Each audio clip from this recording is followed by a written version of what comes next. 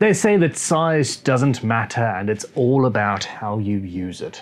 Well, in the case of the Stanley No. 1, it's all about the size. There is no use case, there is no job that this tool could be used for that could not be done better by any number of other planes. That doesn't stop us from wanting this diminutive beauty. Welcome to Crimson Guitars, welcome to my home studio, and welcome to Tool Tuesdays. I am going to restore this gorgeous, gorgeous, tiny little plane, and I hope you enjoy it. Burn it. Haha, yay! So what we have here is a very, very rare plane indeed. They were made from 1867 to 1943 in large numbers. As I just said, there is basically no use for these tiny planes. They are not comfortable to hold in any way, shape or form. I've got a little brass Guangsheng version here. She's sharp. I've had it for years. I've used it very, very sparsely. But there's a reason they were made, and that was for woodshop classes in elementary school for young kids to teach them how to use hand tools.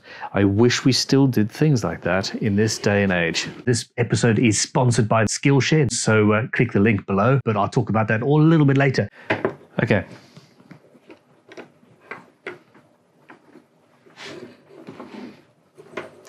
So here we go. There's a little bit of surface rust, nothing major. I don't want to clean it. I don't want to make it look new.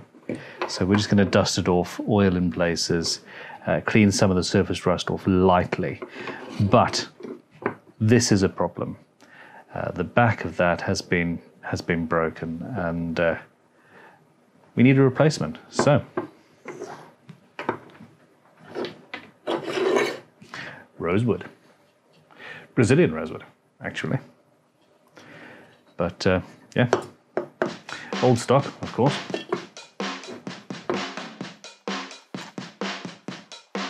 Nope, I'm gonna have to take the whole thing apart.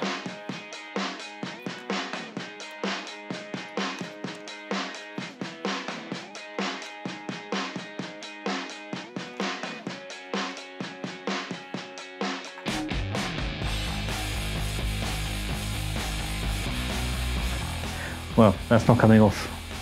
And it doesn't need to in this case. She's in pretty damn good condition, to be honest. And actually looks like she's been used quite a lot.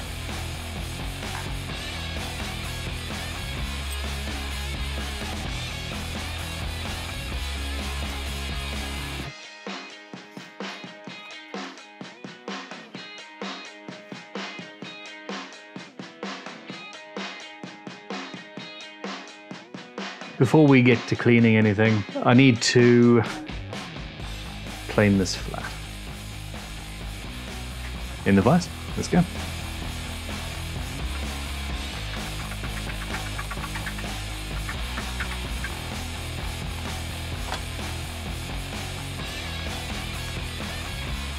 Do you know what? Other way around. Aha! This is a leveling beam, normally used for leveling fret on a guitar, but infinitely more useful than just that one task. I'm not going to perfectly match the grain, and I wouldn't necessarily want to. This is a repair. It's a part of the story of the tool, and I'm not going to try and hide the fact that it has been repaired. That being said, that looks about right. Yeah, let's chop some rosewood.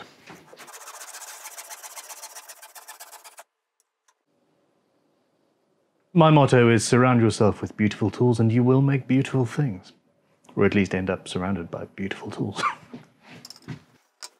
So it's at an angle, and I need to make sure that it's glued on that side so that I have enough material on this side to carve into it.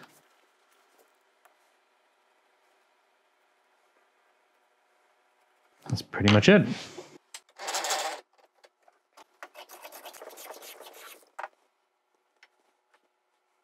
Perfect. There we go, we've got a perfect fit, nice and flat. A nice plane, as it were. Wow, that was so bad.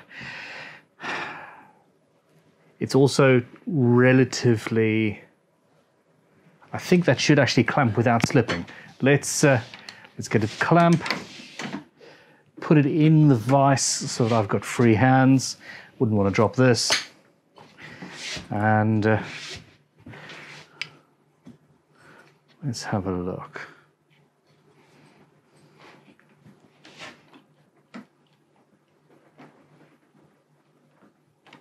It's not perfect, there's a gap there, but all of the pressure is going through the strong bit.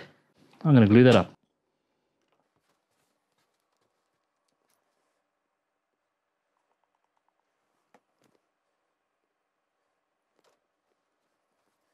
Actually, that's worked out better even. It is time to call it a night, and I'll be back in the morning when that's dried, and we will do some carving and then clean a plane up. Fun times. It's been a few days. I had some guitar building to do, but we're there. Let's get some cutting done, shall we?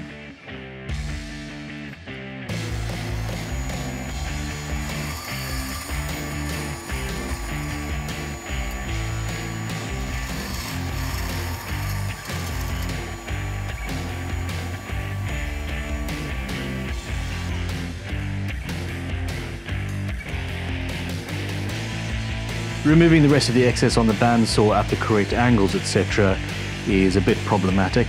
Remember, this was glued at a slant there, so it's out with the handsaws.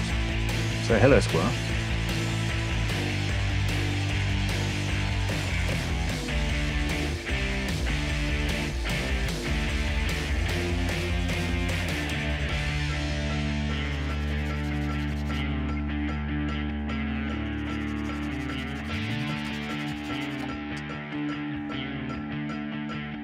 With the waste mostly removed, I can go and sort out the final... Well, I'm going to remove a bunch of waste on a oscillating spindle sander, because that's the quickest way to do it. I could use rasps and bars, etc., but we will get to those later. This is one of my favorite machines, Triton oscillating spindle sander and belt sander. I use it all the time for all sorts of stuff.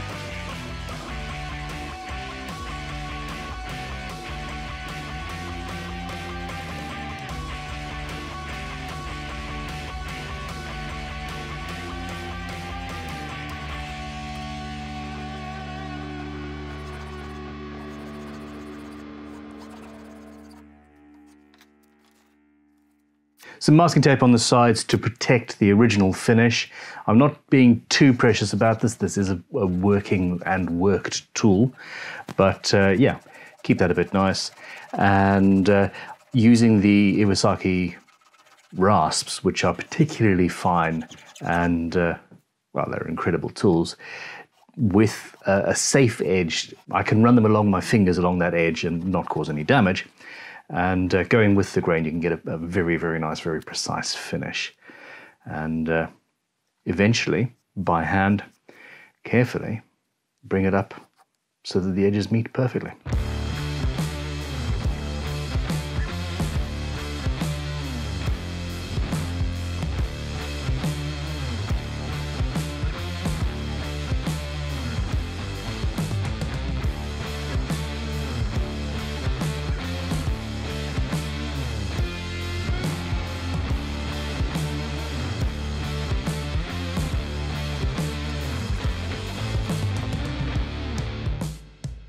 Getting them.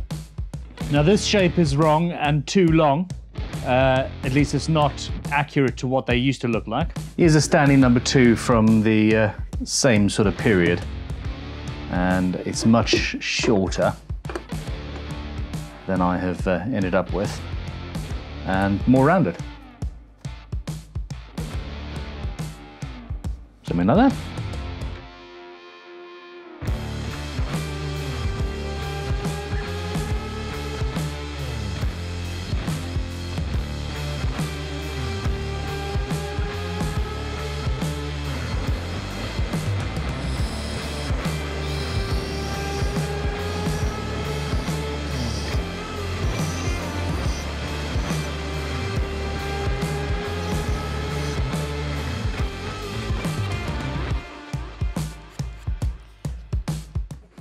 Guitar builders tend to use files a lot more than the average woodworker, and a good, fine file with a couple of different radii on it is, when you need it, you need it.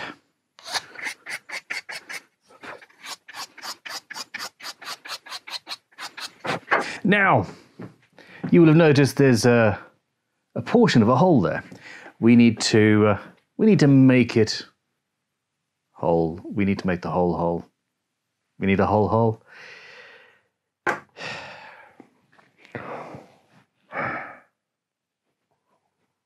We need to surgically remove my sense of humor, I think. Anyway, we've got the thing that fits in it. We have enough hands, I'm sure.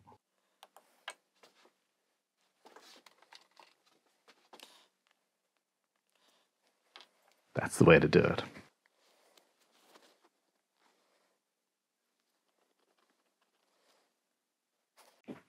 Circle jig, another tool. When you need it, you need it. Okay. Now, I actually can use a center point drill bit on this. I've got enough material. In times past, I've used an in-cannel or inside ground gouge with the correct radius to just eke out the remains of a circle. You can use small rasps, etc. I'm going to drill it.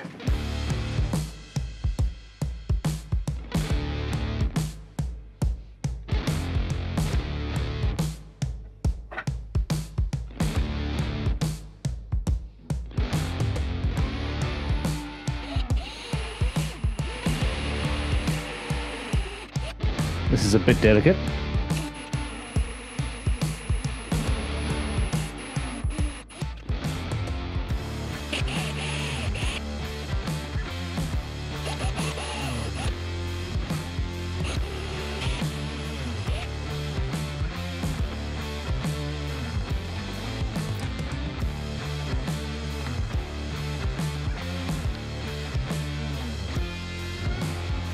Well, that looks a bit good, doesn't it? Yep, sorted.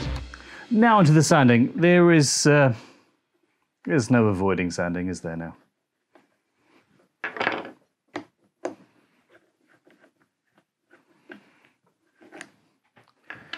I'll use a leveling beam to start. Nice and straight.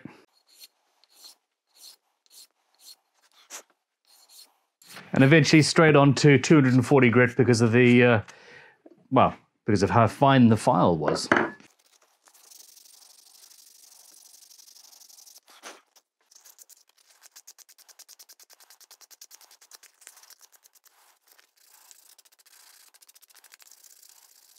The next stage is to use a little blonde shellac to get a finish. It'll take a couple of coats, and I'm going to try and match it to a certain extent, but I want it to be obvious that this has been repaired at some point. Anything less is, I don't know. In the comments, argue the morality of making a repair so perfect that it's just nobody knows it has been repaired.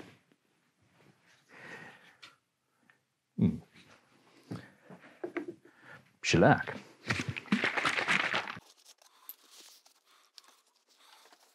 In between coats, I'm gonna move on and start the restoration of the metal parts of this plane.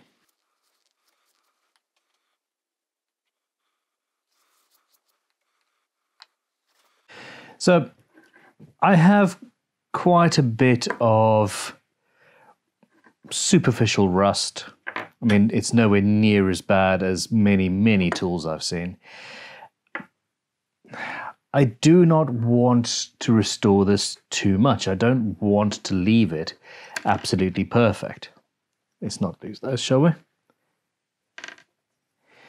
So I need an abrasive, and I'm going to use thread polishing rubbers. These are designed with very fine abrasives inside, a a rubber substrate, and they're very gentle and they're not going to do any damage, but they will, if I use the correct grade, get rid of this quite happily.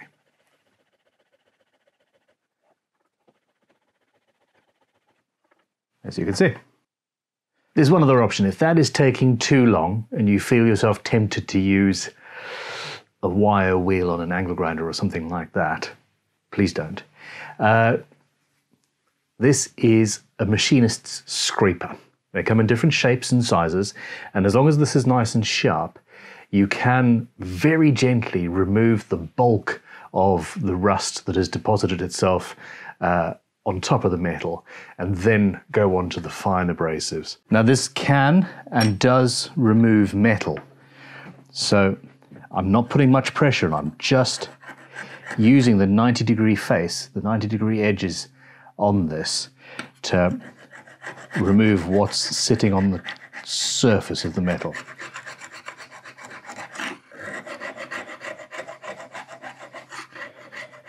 If I dig in, I can do some damage.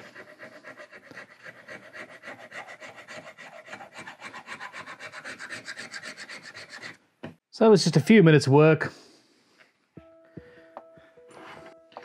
And I got a bunch more to do.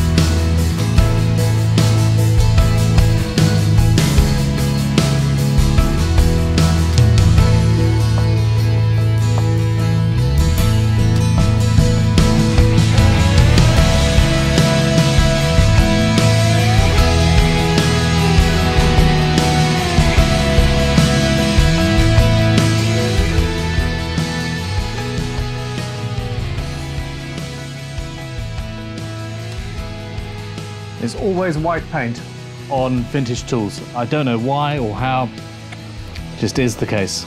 Not putting much pressure on, I'm literally just being very gentle.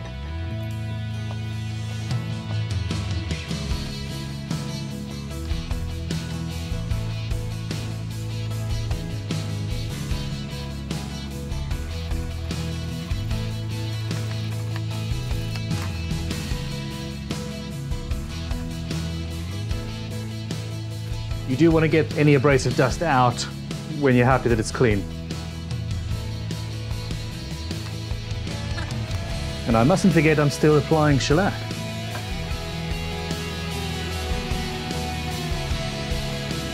Nearly there now.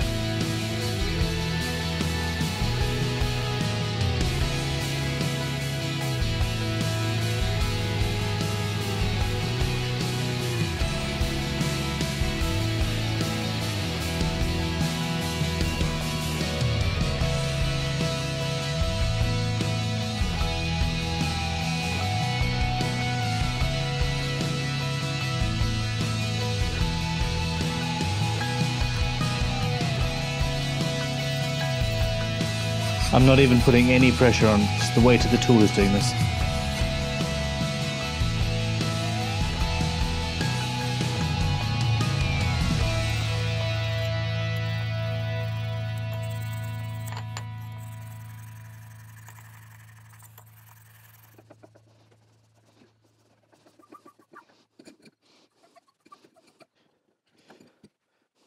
Okay, so there's dust and stuff in there.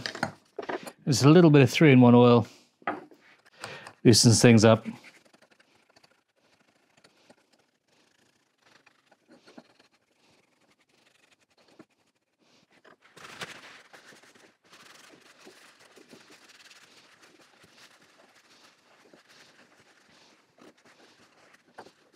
that maybe 45 minutes worth of work. So far, we're good. The last thing you want to do is let this tool get rusty again. And you can use 3-in-1 or Castrol Everyman oil. I have a vintage tool shop, this stuff comes by. You can use something like that, but in a hot environment that burns off and you end up with even more rust after the fact. And in fact many craftsmen before me have used linseed oil in the past. And now I use penetrating guitar finishing oil because, well, it works better, it dries faster. And all I'm gonna do is literally just apply a light coat of guitar finishing oil onto the exposed metal pieces and then rub the excess off. And the end result is going to be something that looks beautiful, still has the patina of age, but is also protected from the elements somewhat. And this is what we need in a more permanent way. Skillshare is a platform for creatives and curious people who are interested in learning how to do things. You 100% are such an individual because you are watching this. I spend an inordinate amount of time browsing through their online classes, ad-free, to enlighten myself. And it could be everything from basic beginner silversmithing through to accountancy, through to building a website, to changing the logo types of an online portal, for example. It is mind-blowing what you have access to, all for a very reasonable monthly fee. The first 1,000 people to click the link in the description below will get a free month of Skillshare, and that is well worth the effort of clicking that button. And of course, it also helps us as a content producer. Wow, I think that's the first time I've ever called myself a content producer in public. Well, hey. Now, I am currently watching, imbibing, learning lifestyle photography, immersive storytelling with photo albums by Sean Dalton. This is a class for people who are interested in growing, for example, their Instagram following in a smart, concise, yet intelligent way. And I am, I'm about halfway through and I'm learning a lot from it. If you go and check out my personal Instagram, you will not see any progress whatsoever because I haven't got to the end yet. But it'll move forward because I'm working on it. Apply it, rub off the excess, and you're good. I mean, is it golden? But that's the rust.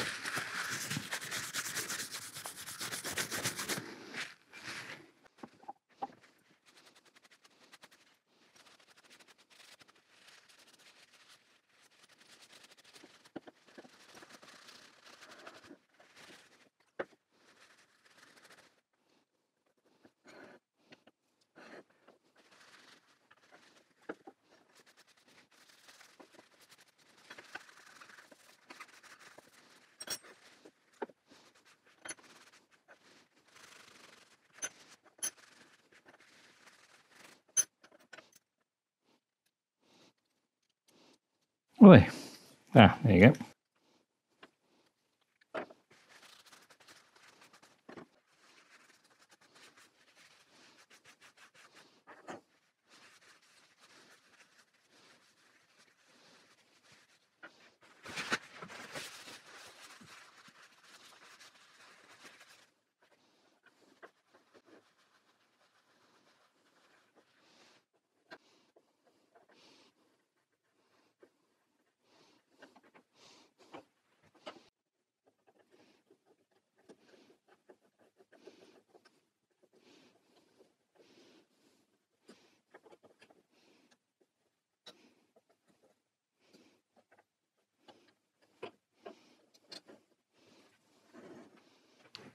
All right, this needs to be rubbed down just a little bit. 1200 grit wet and dry should do. Wet's better. Just knocking the top off.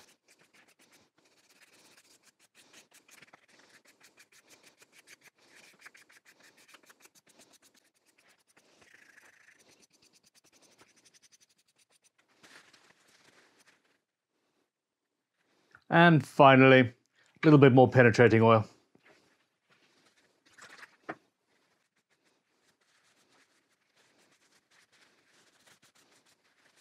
And we're going to let that dry for about 5 minutes or so, rub the excess off, and we'll be done.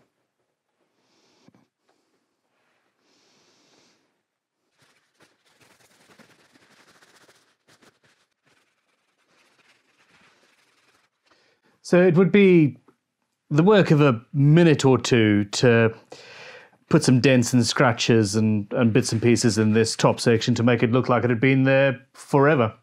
And nobody would really question it. I'm not going to do that.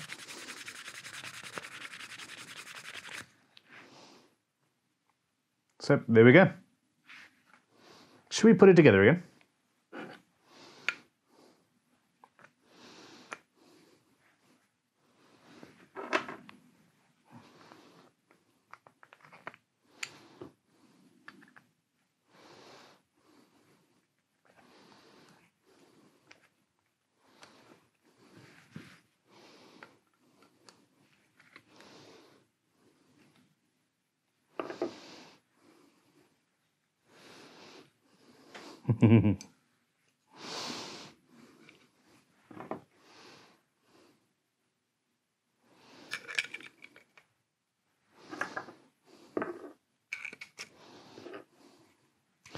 It's important not to over tighten this screw.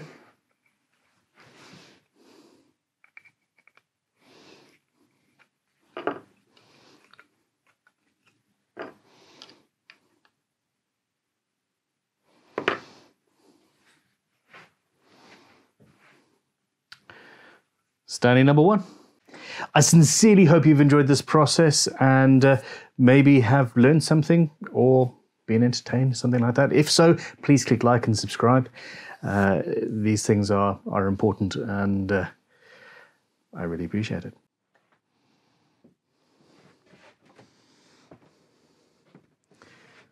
Maybe I'll do that one next. Very rare. Super cool though. If you want to see more videos of this ilk, please let me know in the comments below. If you have a Stanley number one or anything else actually that you don't require anymore, give me a shout. I might be interested in buying it for VintageToolShop.com. And most importantly, if you have old tools that are currently unloved and unused, maybe all you need to do is spend an hour or two doing this and you will have a new favorite hand plane. Other tools may apply, of course. Thanks for watching. I'll see you guys soon. Yeah, see you soon. Goodbye. No. She's not coming home with me.